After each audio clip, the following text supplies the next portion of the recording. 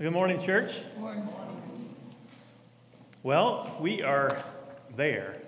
We are embarking on our Christmas journey, discovering Christmas at Westside. And so today we're going to talk about peace. And Jesus offers peace. He offers peace to us no matter where we are, no matter who we are, or where we're at in life. That's one of the reasons that he's come, is to give us peace. Let me pray, and then we'll get started.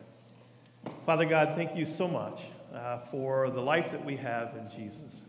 We thank you for the things that you bring that we would not have without you. And peace is one of those. We could find moments of rest possibly, but we could never really truly understand peace without Jesus and with what he's brought. So, Father, we just pray that you would help us to rediscover peace in our struggles today. It's in Jesus' name we pray. Amen. So Christmas is a big deal in Finland, I found out. They have a tradition there that's been going on for over 700 years. And any tradition that goes on for 700 years has to be a pretty big deal. But it's a real pretty basic thing. I mean, everybody in Turku, Finland, comes together in this town square, and you can just see them from a long ways off. And one of the officials, that is in the community will get up at this mansion, and they have kind of what do you call that? The thing that you stand out on, that they would go out on, and they would read the declaration. They call it the Declaration of Peace, is the title of this. Christmas peace, Declaration of Christmas peace. And so he'd go out there and he would read this. And like I said, it's not really long. Basically, it's just wishing everybody a peaceful Christmas and harmony among each other. And then it basically says, and if you mess with Christmas, you're going to be messing with us. And so there will be consequences to it.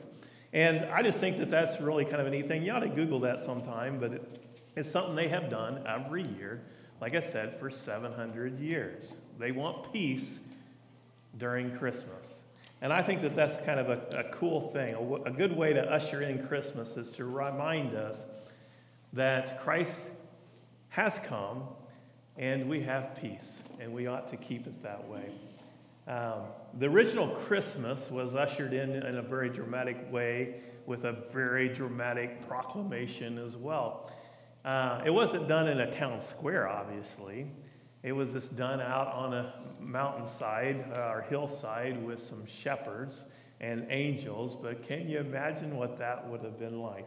I want to read it to you in Luke chapter 2, verse 8 through 14.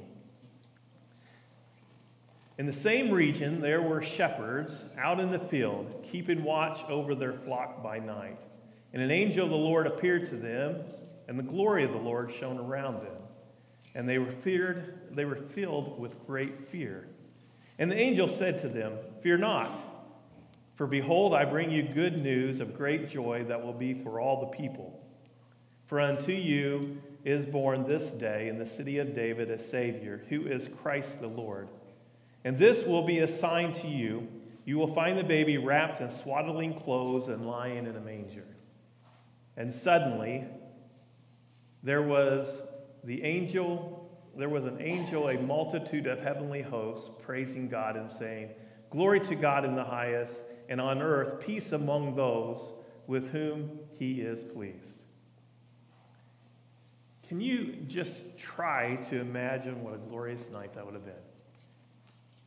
Just to have an angelic host of angels gathered together and singing. And even though it would have been terrifying, what a marvelous thing it would have been.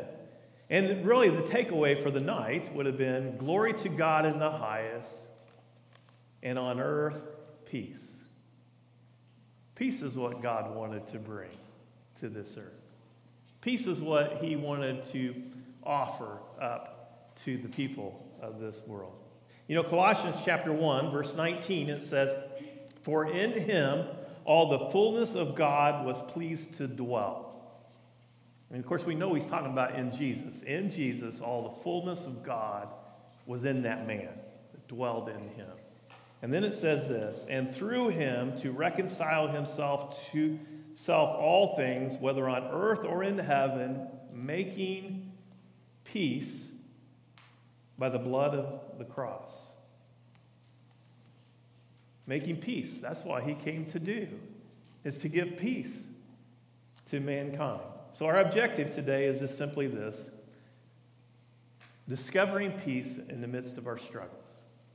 It's a good place, I think, to start as we begin to walk into our Christmas season, is just to try to discover or maybe rediscover peace in the midst of our struggles.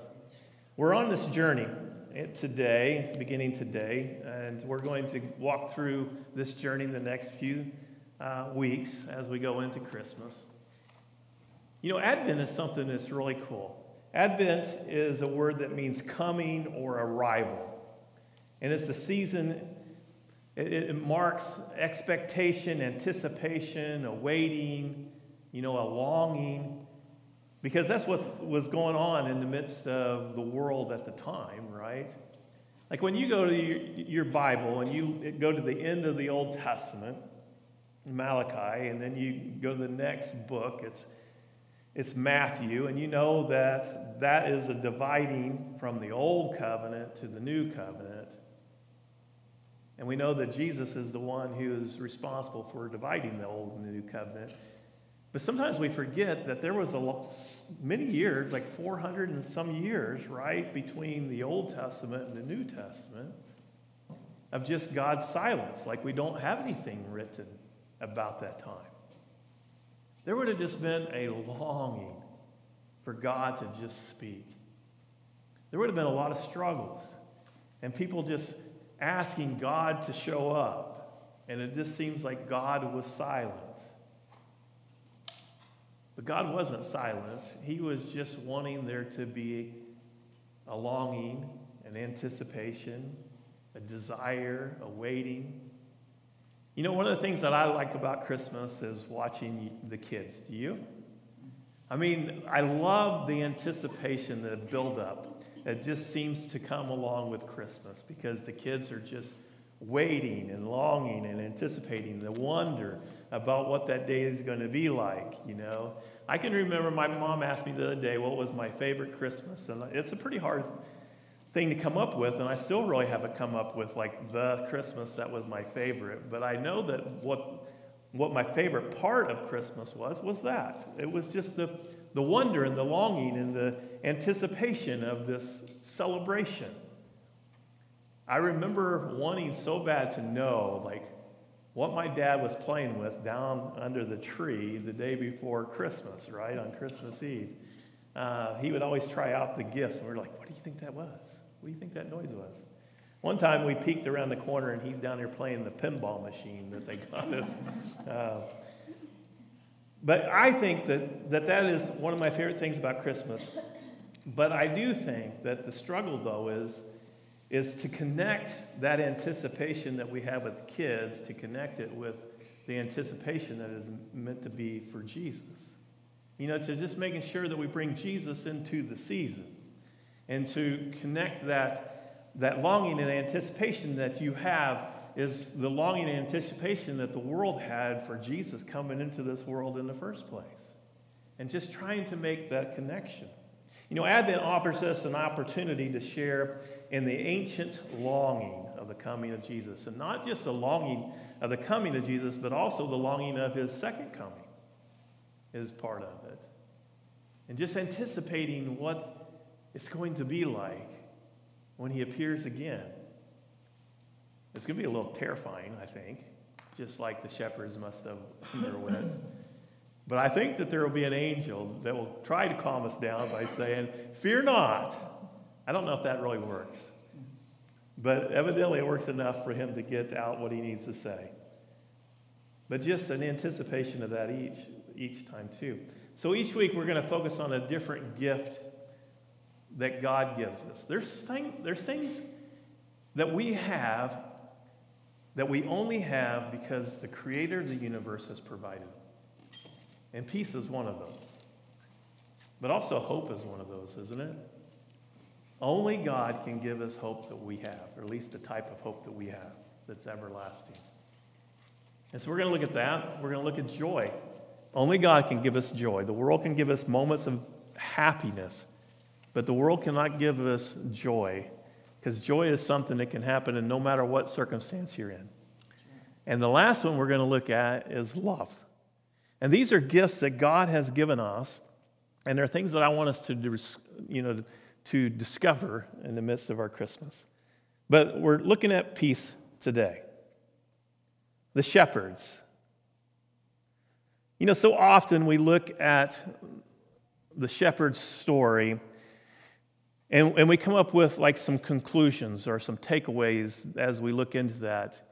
And one that we hear often is like, because we ask the question, so why is it that God went to the shepherds, to an obscure place with just a few people, and make this huge announcement of the birth of his son and invite them to the manger? Why is it that God would do that? And some of the conclusions that we come up with is, well, he loved shepherds, right?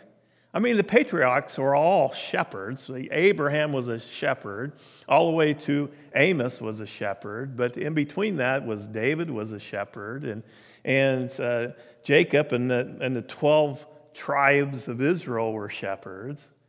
It just seems like that it was something, Moses was a shepherd. It seems like something that God is fond of, is shepherds. So maybe that's our conclusion, right? That's possibly why he went to the shepherds, because he liked shepherds. His favorite people were shepherds. Sometimes we conclude that God went to the shepherds because he wanted to go to the lowliest of the low, the people that everybody overlooks. The people that if you couldn't get a job anywhere else, you could always get a job watching sheep and being a shepherd. And God went to them so that he could communicate to the world, everyone is included in this good news that I bring of good tidings.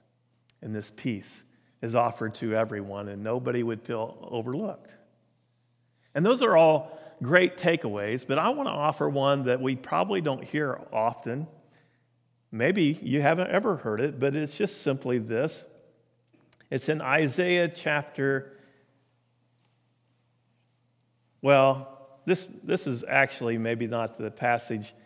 Let me just read it to you, and then I will tell you. But Isaiah 53:6, it says, "All we like sheep have gone astray. We have turned every one to his own way, and the Lord has laid on him the iniquity of us all."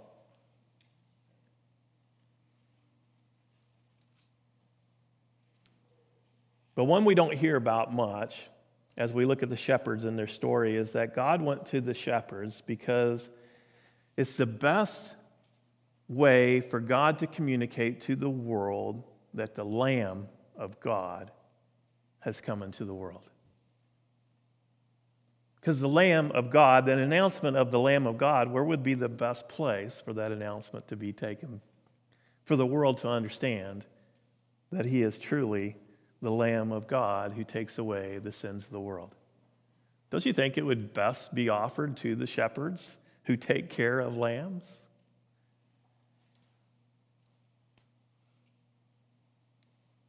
That there might be peace with God. I think this would have been John the Baptist's best favorite perspective on why God went to the shepherds. Because it's John who said when Jesus was walking along the coast there that day, looks towards him and says, "Behold, the Lamb of God who takes away the sins of the world." Jesus entered our world to fulfill his identity as the Lamb of God, the one who came from heaven to earth to be our sacrificial lamb, the one who could take away all of our sins. Because don't you know, everybody understood what it meant to sacrifice a lamb before God. And everybody understood how important that was to sacrifice, because everybody understood the sins that they have committed against their God. And that something had to pay the penalty, or we had to pay it ourselves. And God was trying to communicate to the world Finally, it is time for the Lamb to come, to take away the sins of the world once and for all. His death did away with ever needing to sacrifice another animal on behalf of our sins ever again. Isaiah 53, it goes on to say, I'm just going to go ahead and read 6 again. All we like sheep have gone astray. We have turned every one to his own way, and the Lord has laid on him the iniquity of us all. He was oppressed, and he was afflicted. Yet he opened not his mouth, like a lamb that is led to be slaughtered, and like a sheep that before its shearers is silent, so he opened not his mouth. We looked at a passage of Scripture in Matthew chapter 26 in our men's study on Wednesday. That was the trial. It was the actual trial of Jesus, this one who came as a sacrificial lamb but grew up. And now it was come time for him to be that sacrificial lamb. And he's in trial before Caiaphas, right after the Garden of Gethsemane, when they take him to this trial. And Caiaphas, the high priest, is questioning him. They're all questioning him. They're trying to get him to somehow give them a reason to kill him. And that passage of Scripture just says that he was silent. He would not open his mouth, just like it was prophesied here in Isaiah, until they directly asked him, "Are you the Son of God?" This is what it actually says in Matthew chapter 26. I'm going to pick up at verse 63. But Jesus remained silent. And the high priest said to him, "I adjure you by the living God, tell us if you are the Christ, the Son of God." And Jesus said to him, "You have said so, but I tell you, from now on you will see the Son of Man sitting at the right hand of power and coming on the clouds of heaven."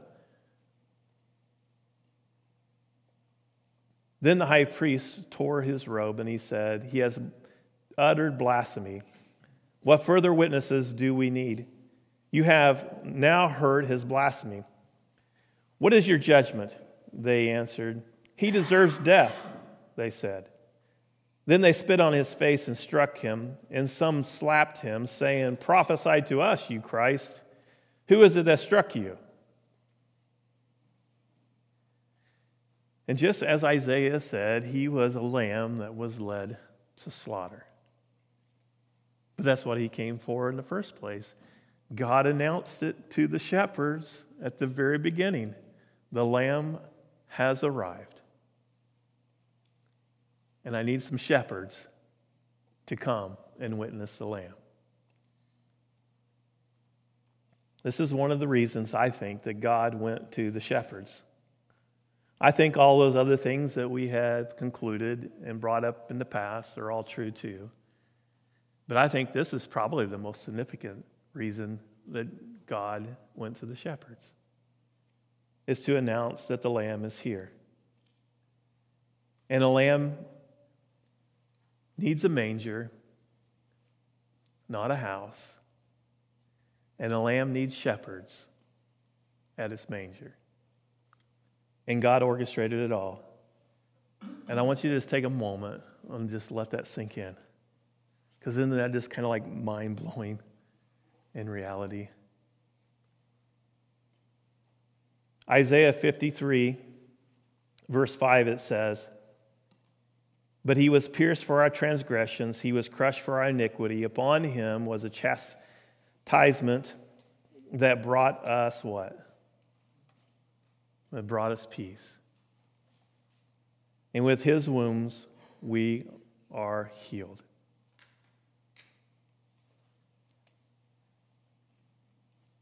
God looked down upon us and he saw our struggles. He saw our wounds. He saw us needing to be people who receive healing. And the only way that we could really, truly receive healing is through Jesus. And Jesus came to give us peace. His resurrection made it possible for us to be fully restored in a relationship with God, to be fully brought in peace with God. Shalom is what the Hebrews called it, right? And it means a completeness, a connectedness with God again that is in harmony, a sense of peace. And it's all of those reasons that the angelic messengers announced the birth of his son. You know, God's favor is not based on human standards. It's not based on what we do. We don't have peace because we do something to get peace. We have peace because of what Jesus did to give us peace. And so our peace is just something that happens because of what God brought into the world. It's a gift of God that he lays before our feet. And the way that we have it is that we accept it. We receive this peace from God. And so peace is yours. It makes sense that the number one greeting from the Jewish people is shalom, peace. Not because they can give peace, because they are just acknowledging the one who has brought peace and can give peace. Or at least that's how we should see it. How is your Christmas season going? I know it's just barely started. How is it going? How does it typically go? So if we were just to be honest for a moment, what would we say? Hectic? Busy? Kind of overwhelming? Frantic? Here and there? Nervous? Anxious? Or maybe we would say more things like this: lonely, overwhelming, disappointing, relational conflicts, pressure at work, illness, job loss. You name it, we probably have it represented. Does peace sound like, during this time of season, so far away it's hard to really think that we could actually have peace during the holiday season, the busiest season on earth? Is it just a nice thought for a holiday? But if you're going to get it, the only way you can get it is if you turn on Hallmark or something like that and watch it come out and develop in somebody else's life.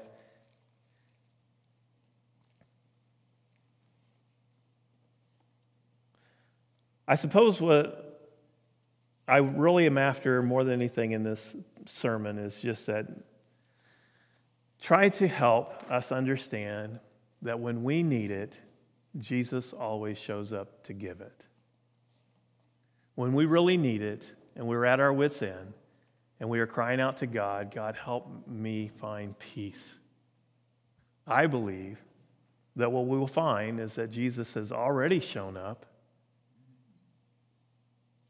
and we just need to discover it, to discover peace at Christmas.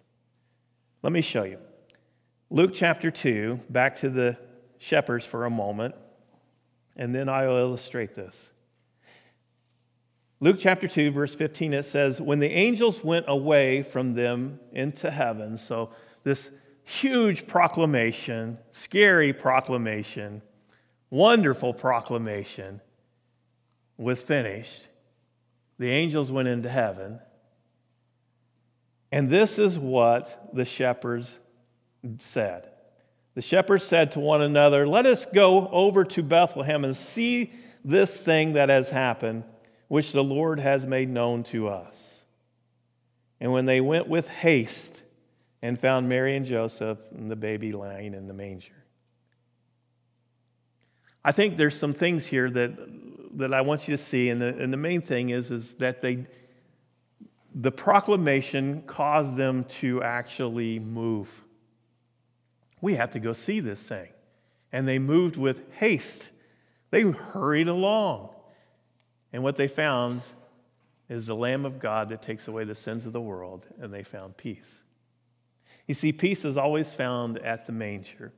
It's always found at the foot of Jesus. You're not going to find it looking on your TV set or buying your gifts or trying to, be prepared and work this out, like Martha.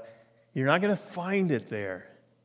You're only going to find it at the foot of Jesus because he is the Prince of Peace, is he not? Let me illustrate this with something that's probably the most recent thing that has happened publicly in our world today. That I think, man, if this ever happened, could you ever find peace ever in a situation like this? Some of you probably know, if maybe not all of you know, that a few days ago, I think it was Wednesday, a FedEx driver abducted a 7-year-old little child from their driveway. And he took that little child, and I don't know what happened, but the result of it is he killed her. Little 7-year-old. Beautiful kid.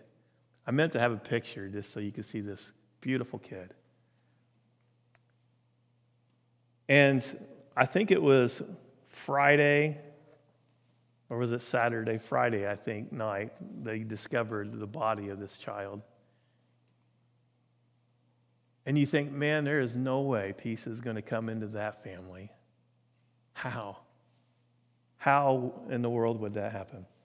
Carrie has volunteered. I asked her if she would, and she was going to read. The grandpa wrote something yesterday, and I think it was something that I think we ought to hear. You can come up here. What are you going to do, babe? Okay.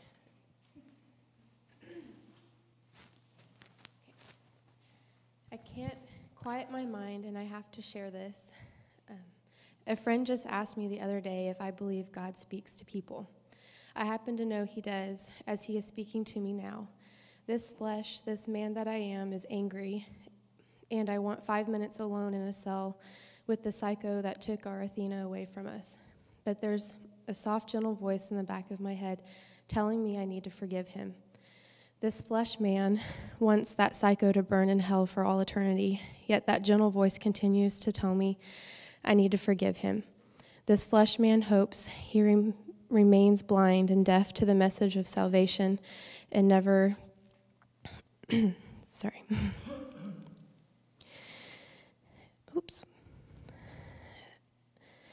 It never sets foot in the same heaven that I, in my heart, know my darling Athena resides in now, and yet that gentle voice persists.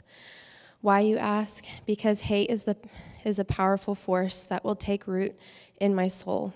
God wants to protect us all from that hate. Hate is the gateway for the evil we see growing in the world today. If you stood that man before me right now because of the hate that's trying to root itself in my mind, I would probably kill him. Then that hate would root itself in my heart, and I would be destroyed. That gentle voice is the Holy Spirit of God speaking to me right now. He's reminding me that my Savior Jesus willingly laid himself on a cross and died in my place to reconcile me to God the Father, but also that he did that for all of us, even this man that my flesh so hates at this very moment. I am a sinful man, yet I've heard this voice before, and I miss hearing this voice. If I allow this hate to consume me, that voice will fade and eventually be silenced. Then that ugly spirit of hate will have succeeded, and that's why this gentle voice persists to tell me I need to forgive this man. It's for my protection and my peace. It's to set me free from this hate and allow me to continue to hear God's gentle voice.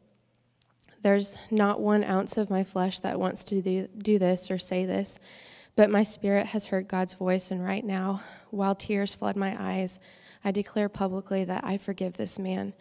Hate will not win.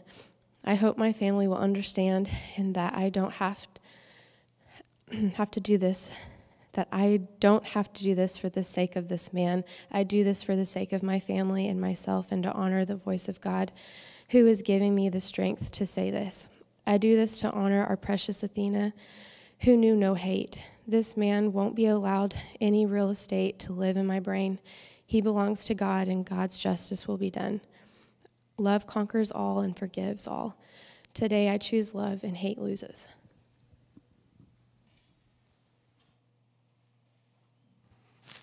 Thanks, Carrie.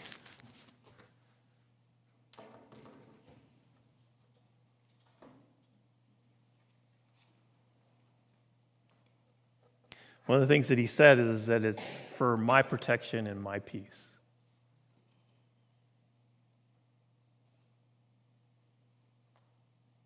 I don't know how,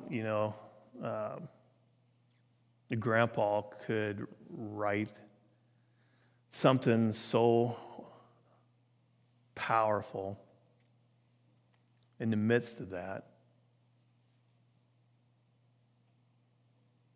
But at the same time, I know exactly how Grandpa could write something so powerful in the midst of that. It's because Jesus is that amazing. He's that powerful. His peace that he has brought is a peace that can transcend all understanding, is what the Bible says, right? All understanding. People in the world will not understand this, but you and I, who have come to the foot of the cross, who have come to the manger, as the shepherds did, and have looked into this Lamb of God, knows that he has the ability to take away the sins of the world.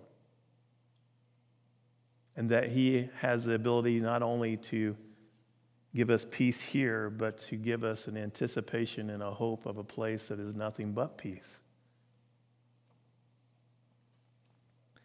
I want to read something to you here as we conclude. In Psalm 85, I found something that I don't know that I've seen. Maybe you guys have. But it was just wonderful for me when I read it this week. Psalm 85, verse 8, it says, "Let me hear what God the Lord will speak, for he will speak peace to his people, to his saints, to let them not turn back to folly. Surely his salvation is near to those who fear him. The glory may dwell in our land. That glory may dwell in our land. Steadfast love and faithfulness meet. Righteousness and peace kiss each other." And I just kept thinking about that verse 10, right? Steadfast love and faithfulness meet. Righteousness and peace kiss each other. I decided to look at other versions of the Bible, and I read, I don't know if it was the Message or what, but it was just talking about that steadfast love and righteousness, they meet out in the street. There's a destination, a location where they encounter one another. And righteousness and peace, they kiss each other in the street. And it just, like this wonderful thought in my head, just clicked to me. It was just like, that is what happened. That is what the shepherds got to witness happen. Is God coming to the earth with his righteousness and his steadfast love. And there's this embrace that he does with his creation, this kiss of love. And it's where righteousness and peace kiss one another. It's as if God was saying to the shepherds, come, you got to see the kiss. This wonderful kiss. The kiss of steadfast love, the kiss of peace that God has for his creation. See, it all comes back, no matter how you want to try to explain this, it all comes back to a person, Jesus. And Jesus is peace. Jesus brought peace. Jesus is the Prince of Peace, which is what Isaiah calls him. Ephesians chapter 2, verse 14, it says, "For he himself is he's our peace." And long before his arrival on earth, The prophet Isaiah wrote these words. Chapter 9, verse 6. For to us a child is born, to us a son is given, and the government shall be upon his shoulders. And his name shall be called Wonderful Counselor, Mighty God, Everlasting Father, Prince of Peace. And of the increase of his government and of peace there will be no end.